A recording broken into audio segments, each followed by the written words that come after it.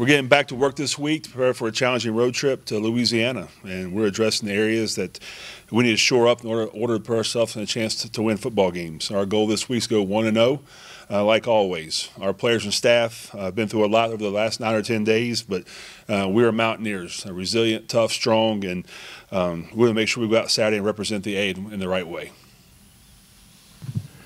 Bob Dillner, Appalachian Weekly News, App TV. Sean, just want to, you talk about shoring up some areas and so forth. What's your evaluation? You had some time to take a look at that game and so forth. What are some of those areas that you're really going to concentrate on this week going into Louisiana? Well, first and foremost, let's make sure we don't turn the football over on offense. I thought to take those 2 turnovers away, and it's a 1-point game at halftime. And I thought we ran the ball well early. I thought Joey was making some great decisions. He'd like to have 2 throws back.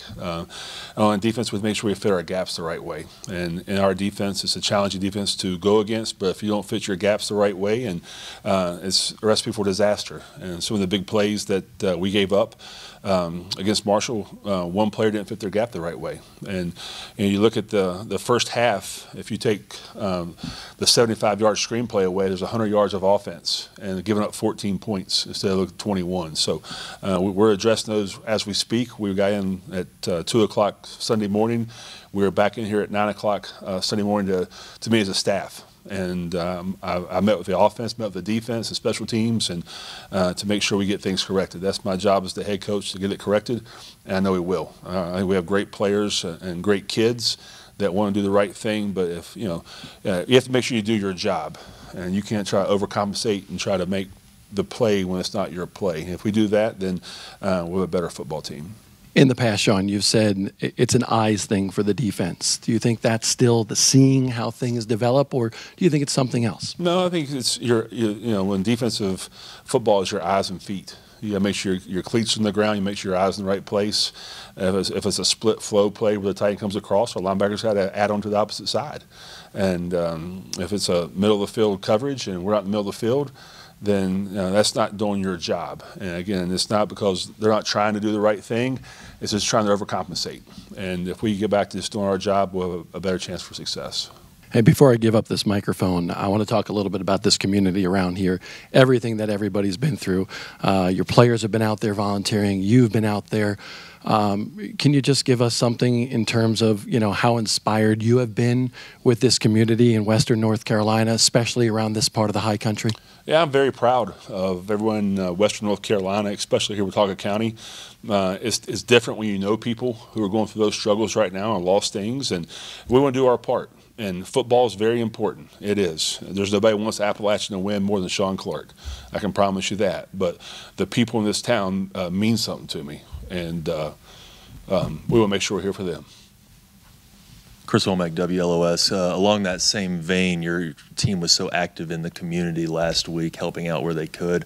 What does that look like this week? Are you going to kind of keep that same mindset? We are. I think that's the most important thing right now, to get out and give back. I mean, our community means a lot to us. We mean a lot to them. So to make sure we get back and make them proud. But we're going to make sure we continue to do the right thing. And the right thing is to volunteer, to get with people in the community, get with other organizations, to make sure we're giving water. This morning we're loading generators on helicopters as we speak. And I think that speaks volumes to the character we have right now. Football is we're not winning right now the way we should be winning. But again, I'm very proud of our players, the way they represent this university and the way they represent this town. What do you hope this experience impresses upon the players and maybe changes them going forward? Well, it's one of the situations that I think it talks about life, and there's going to be circumstances in life that don't go your way. And Chris, you can speak for this yourself. You went through some hard times here as well with the storm. But what do? Do you just give up, or do you go back to fighting? And I think it gives us a great life lesson to when things doesn't go your way. Or what are you going to do? What are you going to be remembered for?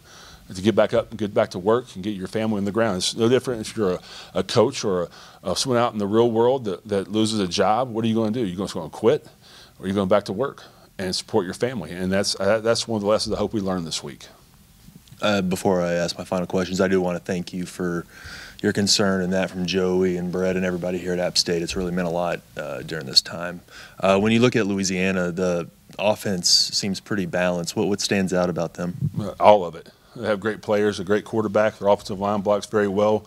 They have 2 running backs that can really give you those 3 and 4 yards at a time and have the speed to go the distance. The receivers are excellent, and what impresses me most of all in the receivers, they block, and that's hard to find in college football. So they do a great job blocking the perimeter. But again, a great football team. Mike's done a great job there, and so we look forward to this opportunity to play on Saturday. David Ware, 24/7 Sports. Sean, you mentioned some individual breakdowns defensively. Single guys that are busting their reads or not in the right place. In terms of moving into this week and just dealing with, let's call them repetitive mistakes, what is the process for you guys assessing the personnel on that side of the ball and evaluating where changes may need to be made? Well, we met yesterday morning get our best personnel on the football field. And we had our team meeting yesterday. I told them every job's up for grabs right now. And we'll make a decision on Thursday or Friday morning who will be starting the football game. We got to make sure we get the right people in the right spot, and when they're in the spot, to go make a football play. And you mentioned some different plays or specific plays you're talking about. Well, I mean, the long screen play that you mentioned was one. They had a couple of touchdown runs that broke pretty wide open. They had the late touchdown pass that also was a pretty clean path to the end zone. It just seemed like, it's one thing to get beat on a good play by an offensive player when you're in the spot and they just make a play on you. It's another thing when somebody's walking into the end zone basically uncovered. Yeah, I'll speak for the screenplay. We had 4 players over, and they had 3 players, and we had to make sure we had 3 guys fit outside of it, and 1 guy supposed to be on the other side of it. And then if you don't fit it right, that's a touchdown. The long pass, we were in a cover 2 shell, and we were rolling to 3, and the safety's got to get off the hash and to the left upright.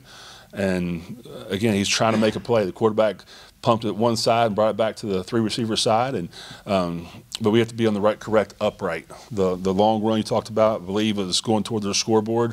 And it was a zone read, a split flow play. The tight end goes across, and we have to make sure our backers are over top of that. If we do that, one's boxing, one's spilling, and one's boxing, one should be in the right spot to make that play. But again, those are correctable things we had to get corrected, and those are day one installs, day one things we have to get done. And I know we will. There's no doubt in my mind our players will go out there and get it corrected. That was the 3rd offensive line, different starting combination you've put on the field in the last 3 weeks. And you mentioned you guys got the run game going. What did you see out of this particular starting group that maybe started to click and open up some of that space? I thought we ran the ball well. A lot of times is you have to be able to move someone off the line of scrimmage. And these games are one up front. And I thought our guys battled well. I think we ran 96 plays on offense for a little under 500 yards. I take the 2 picks back and the 2 sacks we had. But we did some good things we can build upon. And again, you have this new offensive linemen that are getting used to one another. Sometimes it's never perfect. It's going to be what we call dirty runs and dirty plays. At 3 or 4 yards is a good run. And I thought our running backs ran hard for the most part and gave us a chance to win. And I'm proud of our players for never giving up. And again, we're down 21-10 at halftime. We got to stop there by our defense. We're 3 and out. Now our offense has got to do a better job going down the field and scoring points. We had momentum several times in the game that we couldn't capitalize on. But there's no doubt in my mind we'll have put a great performance on the field Saturday. There were some players, some projected starters every week who were missing on Saturday due to injury. A couple of guys came out dinged up on Saturday as well. Can you give us a health update and how you think that plays forward towards the future of the season? I'm trying to think which ones it would be. You have any specifics? Christian Horn, he's going to be day by day. He suffered an injury in practice last week. Michael Hughes will be out for several weeks with a lower body injury that happened during the storm. But we hope to get some players back. Michael Hurts is practicing this week. I'm sorry, Jason Hurts. Michael's his dad. He's a high school coach in Charlotte. Jason will be back this week. He's practiced yesterday. Will give us some depth at nose guard. We do have several guys that are out for the year, and that hurts the depth-wise. But again, I think our players are giving their all and giving our best opportunity to win the football game. David Rogers, High Country Sports. Speaking of the running backs, we didn't see Anderson Castle at all on this weekend, and there were a couple of short yardage situations. Mm-hmm. What's his status? day by day. He was injured this past week, and when Anderson Castle says he's sore or hurt, then you trust Anderson Castle. And we're never going to put a player in a position to hurt himself worse.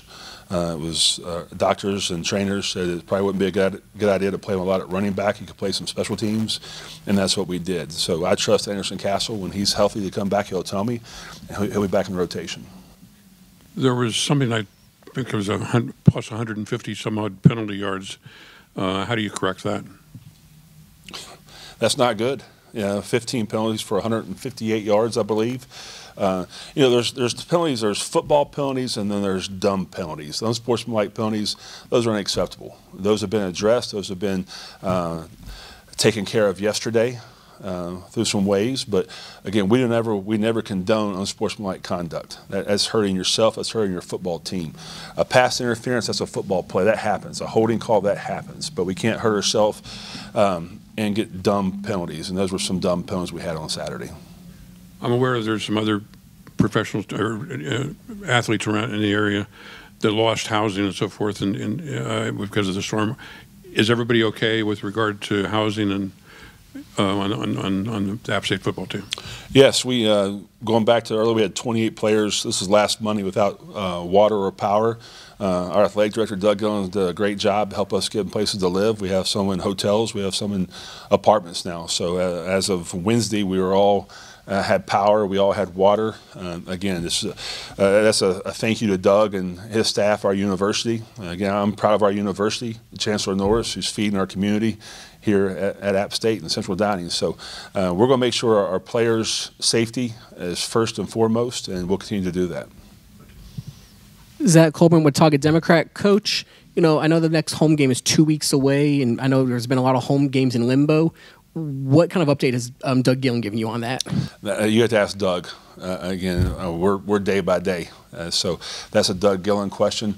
I would love to play here in Boone if we could, but we're going to do what's best for Watauga County and Boone, North Carolina. And if that's to play here, we'll play here. If that's to play somewhere else, we'll play somewhere else.